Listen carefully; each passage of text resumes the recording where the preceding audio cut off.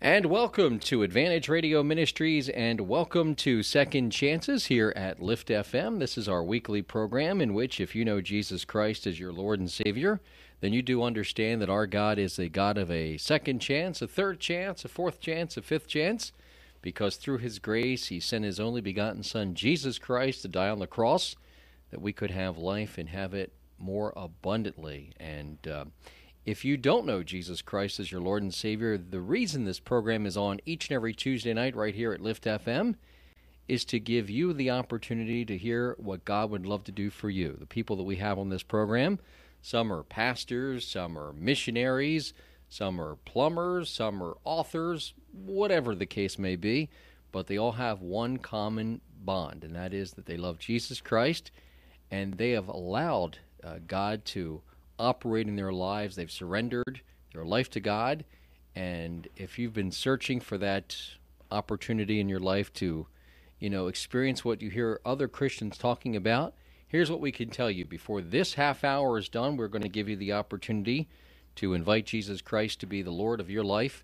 So we invite you to continue to listen to this program right here at Lift FM, and we hope that the Lord will work in your life today. And we are pleased and privileged to have with us on this program today Reverend Cedric Holmes. He is the author of the book entitled Physician, Heal Thyself. And Reverend Holmes, thank you for joining us here on Second Chances. Thank you, Greg. Now, as we always like to do, we always like to begin our programs by learning a little bit about our guest. And why don't you give me, Reverend Holmes, a little bit of background on who you are and where you're from and different things like that, so we can kind of learn a little bit about you. Oh, great. Praise God, and I thank God for this opportunity. I was actually born and raised in a little town in Cape May County, Woodbine, New Jersey, born at Bert F. Tomlin Memorial Hospital and Cape May Courthouse. By way of going through Woodbine, I went to Millville High School, and later on I went to the service and came back and worked in the community, and just been pastoring for the last 15 years in Vineland. And most people didn't know that about me. Most people probably know me as Coach Holmes or the barber or whatever else they know me as, but they've all been good things prayerfully. So, as we often have had a chance to find out in this program, that the Lord uses people in so many different ways and gets their attention. First of all, was there a time in your life, and we would ask that you speak as loudly as possible, our connection is not always the best, but was there a time in your life, Reverend Holmes, where the Lord got your attention and said, you know what, I want you to surrender it all, and I want you to live for me? Yes, Greg. Actually, September 12th of 2012, I was sitting in a situation where I was actually in the middle of a football field, a midget football field in Vineland, kind of during my lunch break, trying to semi-do my piece of practice. And my sister gave me a call while I was standing in the middle of the field, and she had heard that I had a problem with a mass behind my eye. And she began to talk to me, and she was saying that God is a God of a second chance, and He's giving you a second chance. So I didn't understand what she was talking about. Certainly, I didn't understand what she even meant by, all the things that I had been doing at that time, and all the things that I had been doing at that time were exclusively working for the state of New Jersey. I had my own barbecue business at that same time, and I was coaching at a high school level and also at a midget football level. And at that time, I'm being told, I'm doing too much. And this is the conversation that my sister is having with me. So certainly when she said second chance, I really didn't know at that time that in October that very same year I would be diagnosed with a rare form of cancer behind my right eye. And by November 2012, the 16th, I actually lost that eye to cancer. So certainly that was something that woke me up, and I began to realize how important life is, more than just doing things. And I thought in doing things in the community and being a positive person overall, I thought that absolutely that would be enough to kind of be satisfying, God. You know, one of the things that most of us who have made that decision to live for Christ to realize that you need to really surrender it all to the Lord, and He really needs to be priority in your life. And let's face it, whether you are a Christian currently or are seeking the Lord, one thing's for sure is that it's very difficult to serve the Lord if you're so busy doing this and doing that and being here and being there that you don't have any personal time with the Lord so the Lord can work with you and mold you into the person He wants you to be. Is that correct, Reverend Holmes? Yes, Greg. As a co-founder of a ministry, as a pastor for, as I said, 15 years, you know, I've never dreamed of, I've often heard of, you know, a full-time ministry in churches, even some churches locally that may employ their pastors full-time. I never inspired to be a full-time pastor. So I often, even the conversation with my sister, I just equated it to, you know, this is my piece of what I'm to do to earn an income and just be a positive influence and, you know, kind of go to church on Sunday and, you know, not deliver a message and try my best to live this Christian walk. But certainly, yes, this is something that I think I have become very much aware of, that it does cost laying down our lives. And truly, that's what Second Chance really meant to me. That it really rang to me when she said He was giving me a second chance. Mm.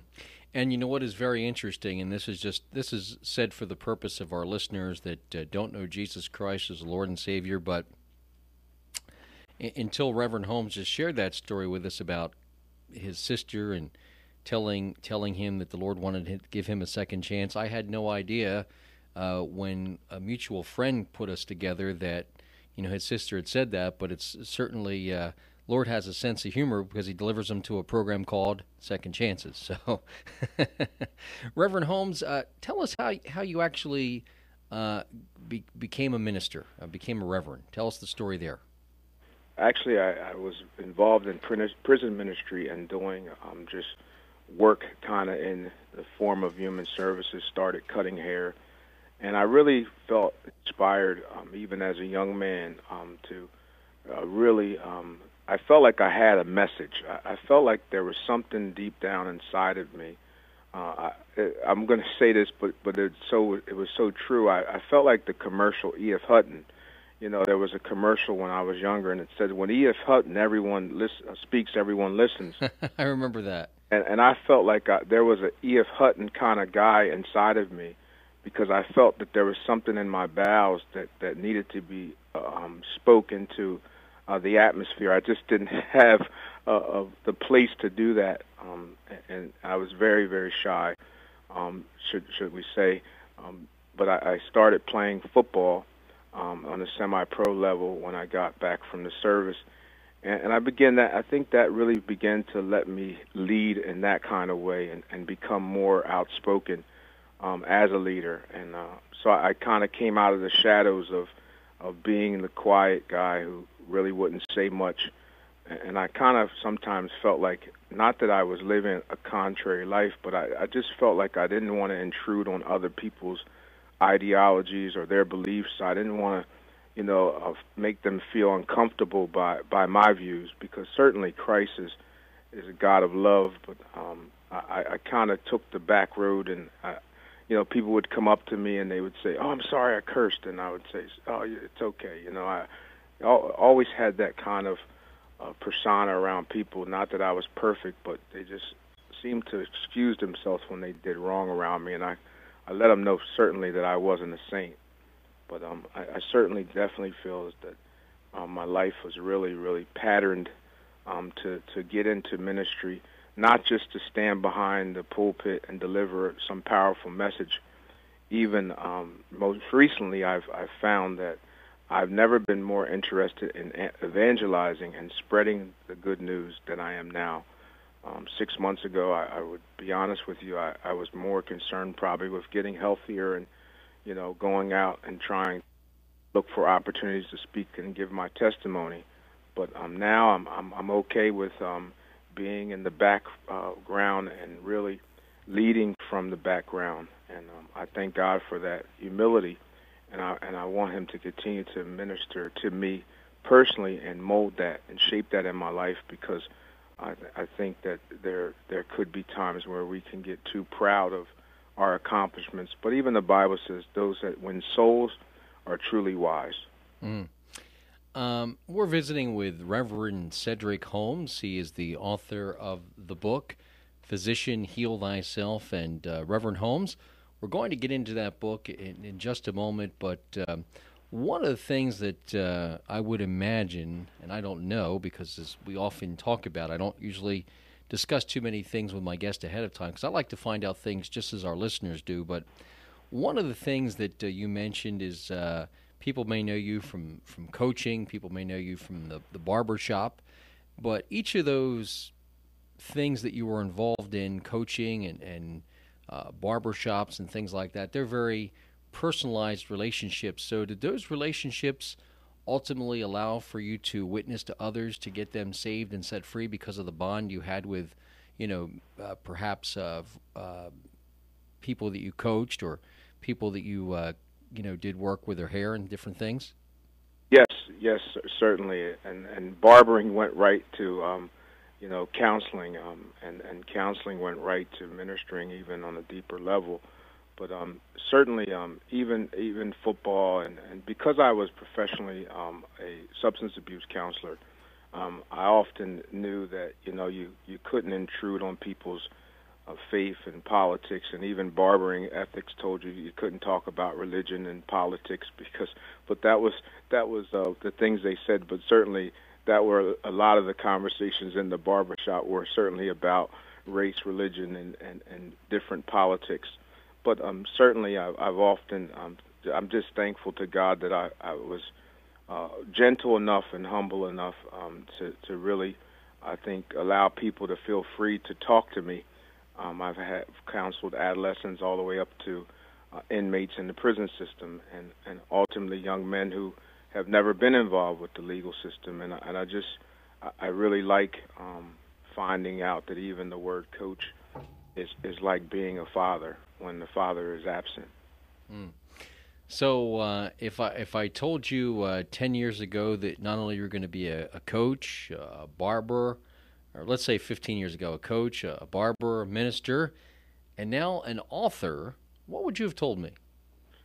I would have said, Greg, how do you know all these things about me that I could never even imagine myself? And I would have really wondered how that was all going to play out. But certainly, I can see the Master's hand unfolding my life, even up until this point. So I'm truly thankful. I know when I have people on this program that have written books, and I ask them, well, how did you go to write a book? And did you ever expect to? Most of them say, well, that was the furthest thing from my mind. So tell us, first of all, was this the first book you've ever put out? Yes, this is the first book that I've ever written. And how did it come to be?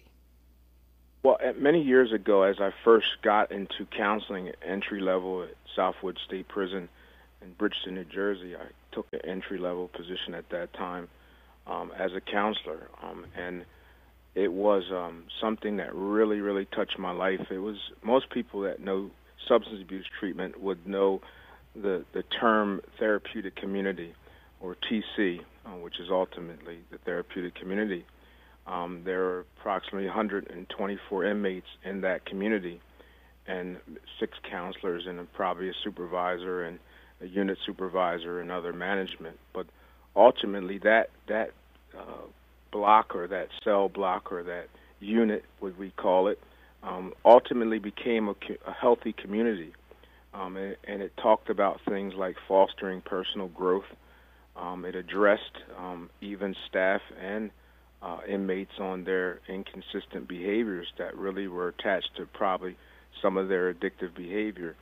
So ultimately, that started to drop a seed in me that began to grow into a concept of it. I really say this humbly. I believe that I really became a man going to prison, but I wasn't locked up. I could leave every day. I had the freedom to come in and go out. Um, Sometimes looked differently even from staff members, but just because that's the level of custody that hit in security. But ultimately, I became a man dealing with inmates and individuals that we called them at that time. They weren't even inmates; we called them residents. But that begin to unfold in my mind of how healthy unity seemed to be when people get together in a community and they work together for the common good of each other. Mm. We are visiting with Reverend Cedric Holmes, the author of the book entitled Physician, Heal Thyself. And Reverend Holmes, before we go any further, is there a website or a way that someone could find out more about your book that we're about to talk about you, your ministry? Is there a website that one could visit? Yes, the website is truthbookspublishers.com. Truthbookspublisher.com. Okay. The publishing part of a book, obviously, there are people that have things on their heart to write, but then they go to get it published and they find it's not so easy. How was your experience to get it published? Honestly, it was pretty easier than I anticipated. The real hang-up began when I was finally done putting everything together, and I had to actually deal with putting the covers together and formatting and getting the artist to convert it to PDF and all the technologies that are needed for it to go back to the publisher the right way. And ultimately, there was a real testimony in that time. One of my good friends, Coach Val Forbes, actually was the artist who drew the paperwork for me for the artwork for the cover, front and back. He actually was able to draw the picture out. When it came to making it PDF, he had to seek out a friend that was a fellow student of his when he was at Philadelphia Art Institute. Well, anyway, she had, in this process of kind of getting the pictures back, trying to convert them to PDF and put color into them, she actually lost her husband to a heart attack. And it was a very sad time. And I just felt that I still needed to be patient and not go with someone else. So we waited, and it was finally done. And I believe it was perfect timing. I told Coach Val, I said, let's just do it in black and white. And he says, no, Coach, you can't do it just black and white. You got to have color. It's got to pop off the shelf. And I was saying, well, if it's God doing it, it'll pop off the shelf no matter what it looks like. But that was humbling because that was the only real delay in it. But it was a delay that really blessed me, and it taught me that life is too short to get upset about things that are out of our control.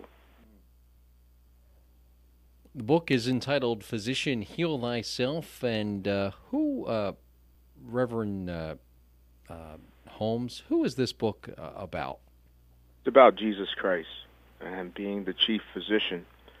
It's often refers back to the word when Jesus was challenged and brought up by, I would say, the religious folk of his era, and they were kind of provoking him into the thought of if you are who you are, heal yourself, and ultimately, physician, heal thyself is getting us back as the body of Christ to recognize who Jesus Christ really is and what he really did for us, to pay from a clinical perspective or from a doctor's perspective.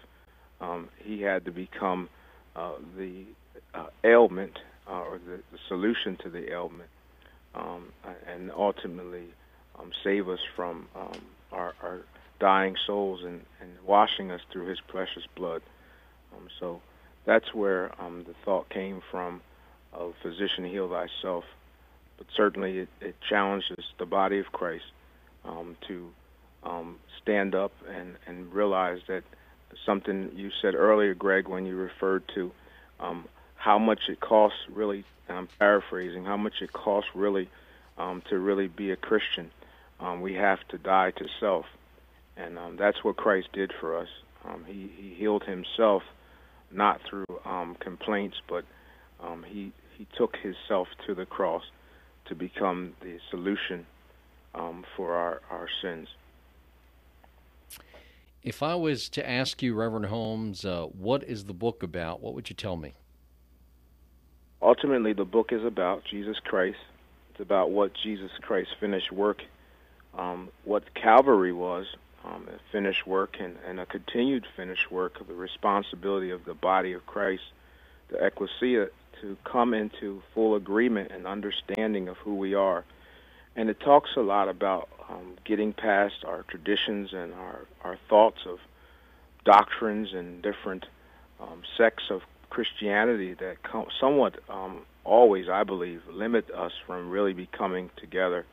I think that Sunday, I've heard other people say it, and I ultimately agree, Sunday is one of the most segregated days of the week. Ultimately, every other day we go to the market together, we shop together, we work together. But ultimately, I think that the body of Christ needs to come together. So it's much about unity. It's much about becoming a strength, and by doing what Christ did, and that's dying to self, that we can ultimately bear witness of his love to a dying world. And I believe it goes back to referring that Christ came for those who were sick, but he also came for those that were well. The well just didn't know how sick they really were, and ultimately the sick knew that they were in need of a Savior. So ultimately, I think the world that we live in today, I think I'll speak for myself, certainly going through this experience with talking to my sister on the phone, getting a second chance. You're talking about a pastor who feared God, was still being told he was getting a second chance to get things right. And not that there was a massive amount of sin. It was just when we're preoccupied with doing our own thing, ultimately, I think if we want to throw sin in there, that word of that bothers God, I think my sin was that I was doing too much of Cedric's thing and not God's thing. Mm. Well, where was this book? Where would you say that it was birthed from? It birthed from, like I said, back to when I was in that therapeutic community and I got to see the power of unity. But when I got sick, when I went out of work wind up being November of 2012 all the way up until April of 2013, I was out, and it began to really give me time to really focus on, and I felt like God said, it's time now to write. And he gave me the title, and I began to write, and I just think it took off on its own. It unfolded on its own, and I believe it was birthed out of the original concept of unity, and then it was birthed out of ultimately who I serve and who I live my life for, and that's Jesus Christ. Mm. Reverend Holmes, the book is entitled Physician, Heal Thyself. Someone listening to the program today says, well, gee, I'd love to get a copy of that book. What is the easiest way for one to obtain a copy of that, Reverend Holmes? The easiest way right now, because we're still being Spirit-led, as far as where we release that book to, and ultimately we have it where it is available to go right into bookstores. But the great thing about it is I have that in my hand, and I am able to pray about and kind of allow God to release that. So there are some areas that we're looking to venture into, even Amazon and possibly Borders, but ultimately you need a distributor to do that. But we're still praying about those things. Right now, the best way to get a hold of the book would be to just call me personally, and or you could look it up again on truthbookpublishers.com, and the book would be there. The exciting thing about that website is that's actually the publisher who published the book, and they have other books right on that website that are faith-based. Is there some information on your book as well on that site? Yes, there is. There Okay. is information that we sent to the publisher regarding about the author, and certainly if you go onto that website and you pull the number, Miss Janelle Lyle will be pleased to help you with trying to get a copy of that book, because certainly they can get it right from the store there. Okay, that's truthbookspublishers.com. Yes. Okay. Reverend Holmes, as your sister did years ago, she conveyed a message to you that you took to heart, that the Lord wanted to give you a second chance. And there may be people out there that are listening right now that have never been given an opportunity to make things right with God, to allow Jesus to be the Lord of their life, and they've just been looking for somebody to ask. The old story as well.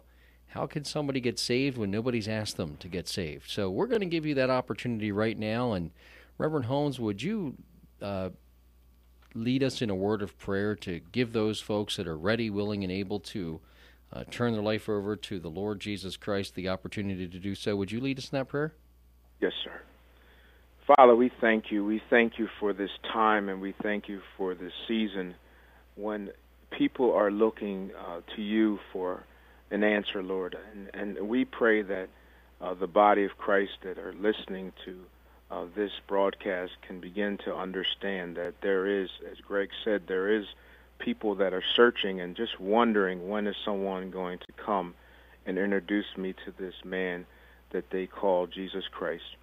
God, I thank you that it's not just about Resurrection Sunday that should prompt the minds of your believers and those that may come to become believers.